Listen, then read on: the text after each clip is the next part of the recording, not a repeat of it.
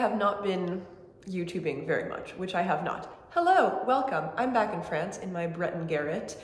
It is almost 2023, and therefore it means it's time for some year-end wrap-up, some favorite lists. I have a very hard time making favorite lists, as you know, as you might know. I'm very maximalist, I'm very greedy, I hate to pick and choose, but here are 22 books, 11 nonfiction and 11 fiction/poetry that I particularly liked over the course of this year. It's not an exhaustive list, but here are not quite 24 that I really adored. So, let's get going. Bibliosophie. First of all, let's do fiction and poetry. These aren't in any sort of order, just more or less in the order in which I read them, but they're not ranked or anything. First up is The Latinist by Prins, which came out earlier this year.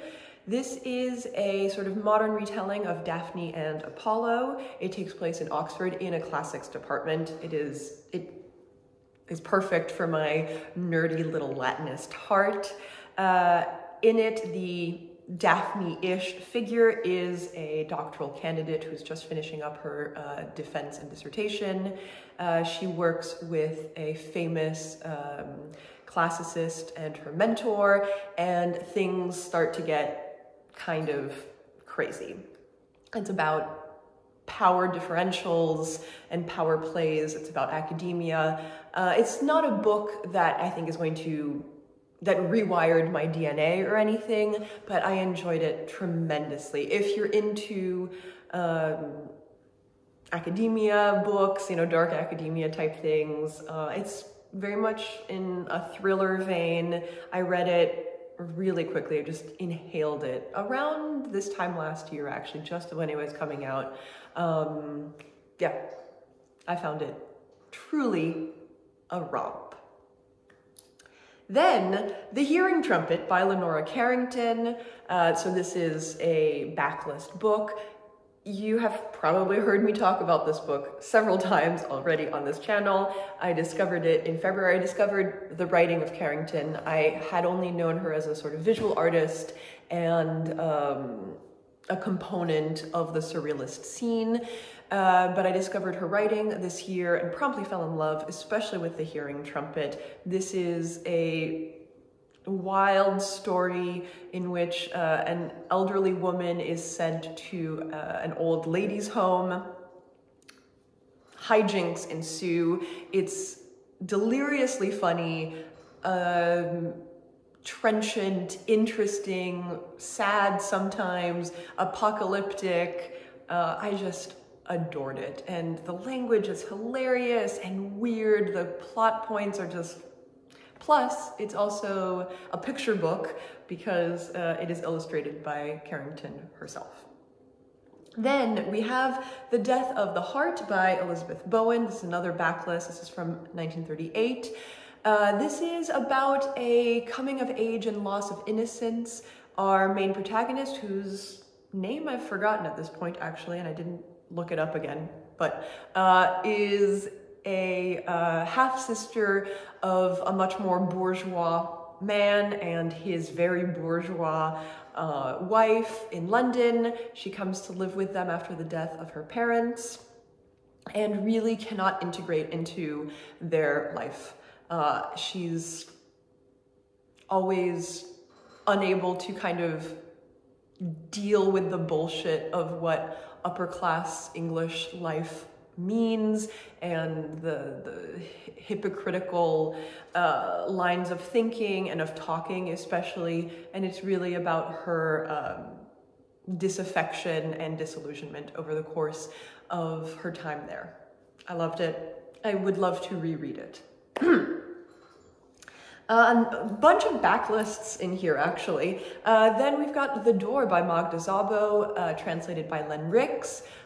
This is a book about a relationship between two women, essentially, and about the things that we think we know about others and what we don't, about also to a certain extent hypocrisy, about what we owe each other. also to a certain extent about bourgeoisie and intellectualism. I also discovered Szabó for the first time this year after wanting to read The Door. I also read Abigail and really loved it, and I want to continue reading more of her stuff. NYRB just came out, or is coming out, with a new translation of another one of her books whose name I have forgotten, but I look forward to checking it out as well. Then we've got a translation that came out this year of a book that came out a couple of years ago, I think, originally in Italian, Strangers I Know by Claudia Durastanti.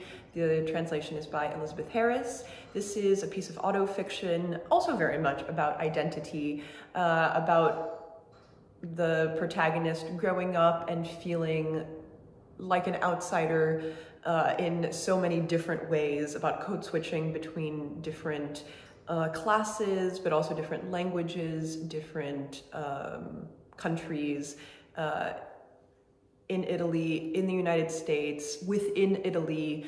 There's a lot of talk about the way we talk, in fact, accents, regional accents versus sort of a generalized Italian. Both of her parents are deaf, and so also communication in terms of words versus not. This is very much based off of Durastanti's real life, and I found it a lovely exploration of self and class and language and communication, the things that I just generally very much gravitate towards. Another very much selfhood, self-construction book, and another book in translation, is Tomb of Sand by Geetanjali Shree, translated by Daisy Rockwell. This won the International Booker this year. A matriarch of an Indian family loses her husband, and in so doing loses most of her sense of self, and then starts to reconstruct it. This is very much about what it means to be a woman and a mother, mother-daughter relationships, partition, aging, return to self.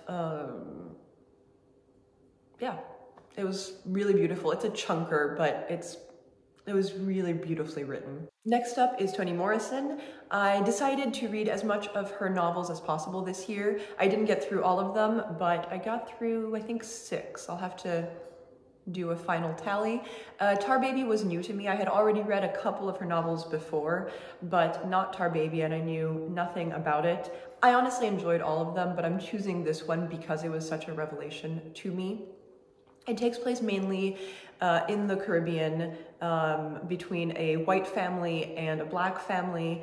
It is very much about good white people, and about racial identity, new black identity, the assumption of a post-racial possibility of identity, black bourgeoisie, intellectualism also, trying to move up in the world as a black person, trying to create an identity that is beyond your black upbringing, and the ways in which that fails, and the ways in which white people are fundamentally still going to see you as black, the way that other black people are still going to end up seeing you as black, and the way that you yourself are going to decide or not. Sorry, I'm also hungry. I don't know if you can hear my stomach churning. How you're going to decide to see yourself, and the ways in which class and race interact, and country as well. How do all of the characters are American, and how their lives are different in the United States versus in the Caribbean, and then to some extent in Paris, because our main protagonist is a young woman who got her education also in Paris. So I really loved it. It's in some ways really a kind of comedy of manners, and then also just really devastating and beautiful. Then we've got Boulder by Eva Baltasar, translated by Julia Sanchez. This is a shorty, and I just adored it. This is about our main character, Boulder, nicknamed Boulder, her relationship to another woman, and how that relationship changes, about maturing into different people, what each of them wants out of life, and how that completely changes their relationship to one another and to themselves. The writing is so gorgeous. I just absolutely adored this book, and I look forward to reading Permafrost, also by Baltasar, and also translated by Sanchez. Then another really short one, and another Caribbean one, actually, Lucy by Jamaica Kincaid. This was also my first Kincaid, and I'm definitely a fan of Kincaid, want to read more of her stuff. Lucy is our main character. She is from the Caribbean. She moves to New York and is living with a rich white family, and is coming of age.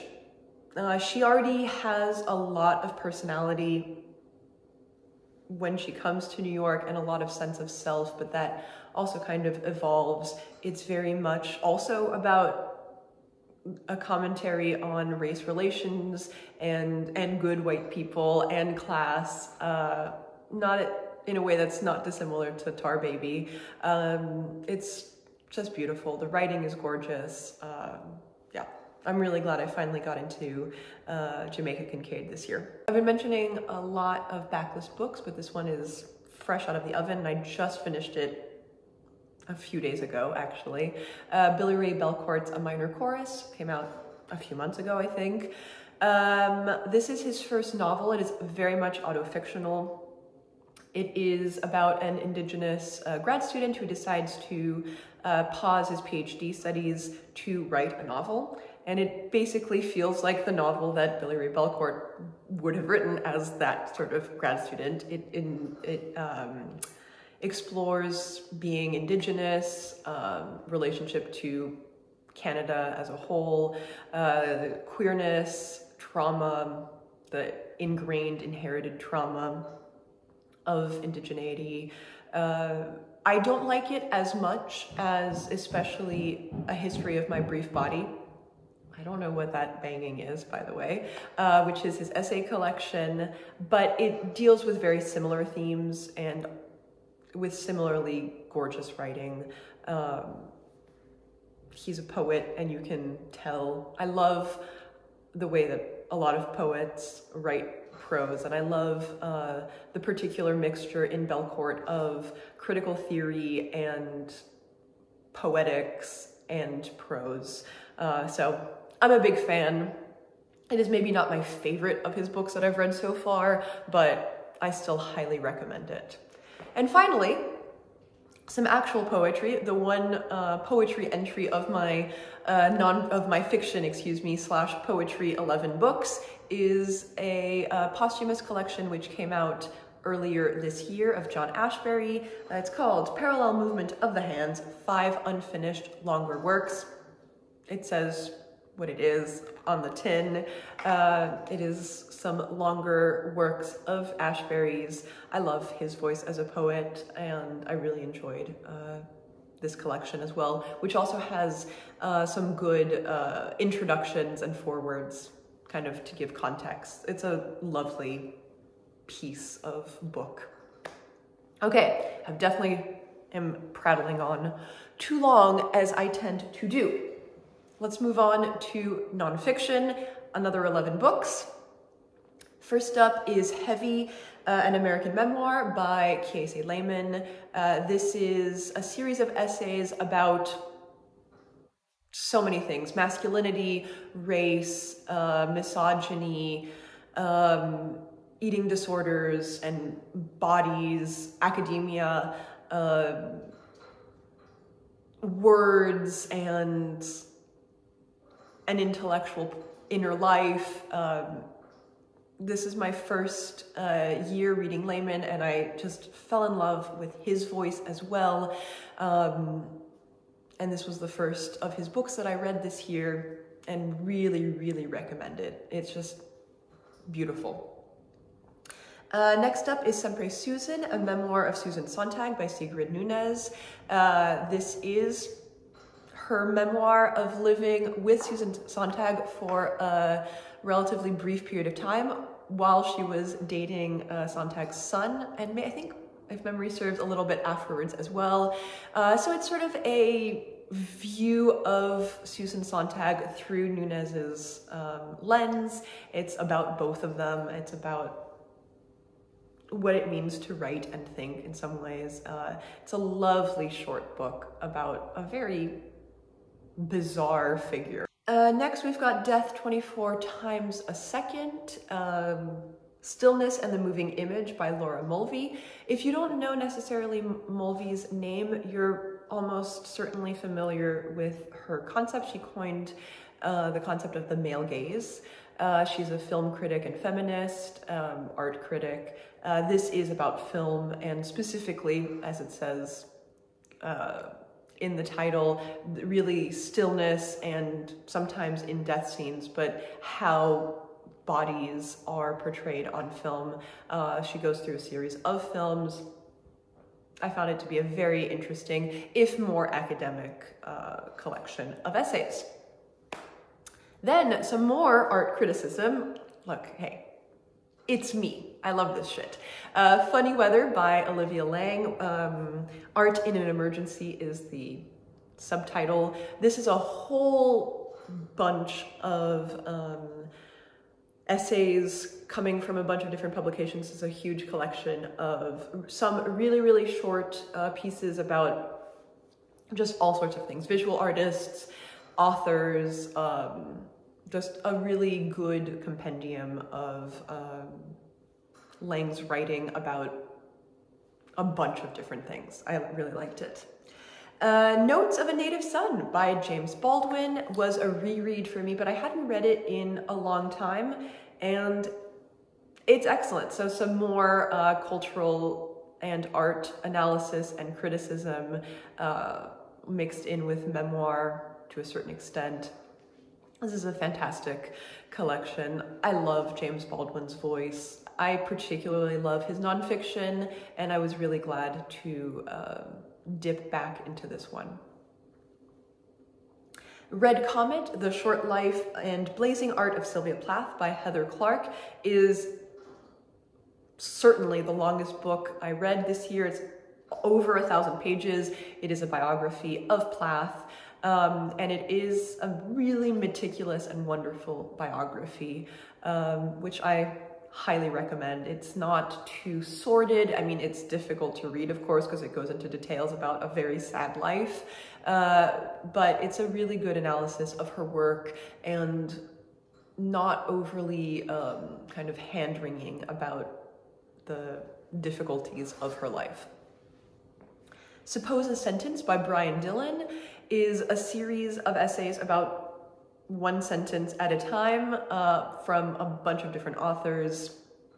The name comes from a Gertrude Stein piece, but he's also analyzing sentences by, well, Baldwin, for instance, and just a bunch of other people, and the particular workings of one sentence. So each sentence is the pretext for an essay about writing and about that author's work, or just specifically the machinations of the words in that particular sentence. And of course, I loved it.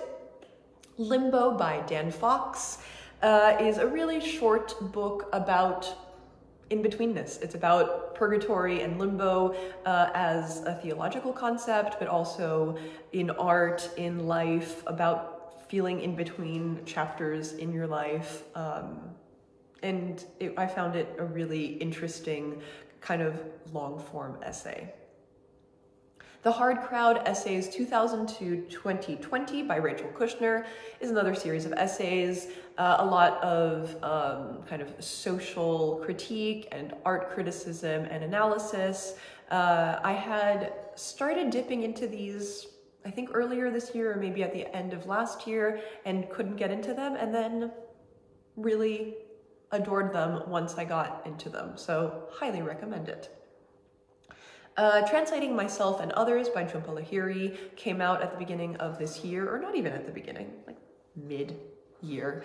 And this is, as it says, a book about writing and about translation. I talked about it in a video earlier this year about books on books. And again, it's something I absolutely adore. She talks about her relationship to both English and Italian, especially, and also Latin, just her relationship to languages, learning languages, deepening language, how translating changes your approach to languages that you already knew, etc. And finally, to round it off, another book that I mentioned in the same video of books on books is How to Read Now by Elaine Castillo, which came out a couple of months ago. And it is another series of essays. Most of these nonfiction offerings are series of essays about art or writing, and how we read, how we understand both actually, literally reading the written word, but also how we read society and kind of culture in general, and often how we misread and willfully are taught to misread things, misinterpret, and what we do or do not favor in how we read both books, but also kind of society at large. Really loved it. All right, that's my shaggy dog story about some of my favorite books. I had a really good reading year. I'll talk about it maybe a bit more in another video. Maybe I'll do another kind of overall wrap-up video and looking ahead at 2023 at some point soon. But yes, bye.